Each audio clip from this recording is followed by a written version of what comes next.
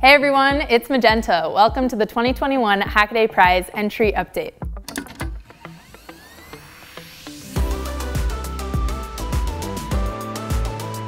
Challenge 3 is Reimagine Supportive Tech.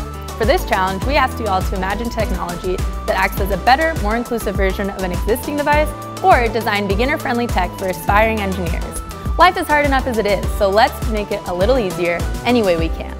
First up, we have the Picture Exchange Communication System, which assists individuals with nonverbal communication by using pictograms to represent sounds or words. Just press a button and the board makes the corresponding noise.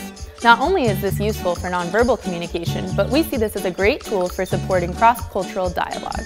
FlowIO is a platform for easy pneumatic experimentation. One of those things you never really knew you needed to experiment until you saw this project. With 5 pneumatic ports for controlling mechanisms, this is a great tool that makes soft robotics and basic pneumatic projects way more accessible for new hackers.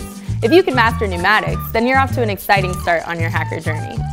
Simple, cheap Microscope Stand for iPad Pro allows you to adapt your iPad to a high-performance EE microscope. Imagine the possibilities.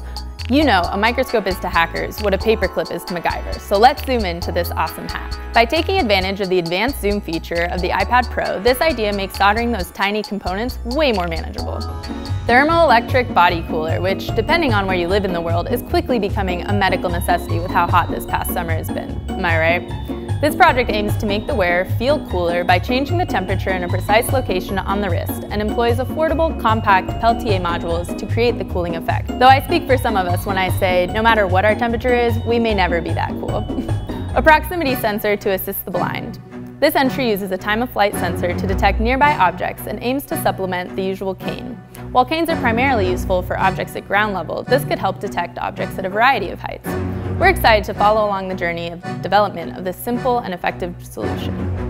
Up next, we have Redefined Robots. How will robots help us navigate this unstable present and hopefully calmer future? This is, of course, assuming that they don't rebel and take over. Remember to be nice to our potential robotic overlords.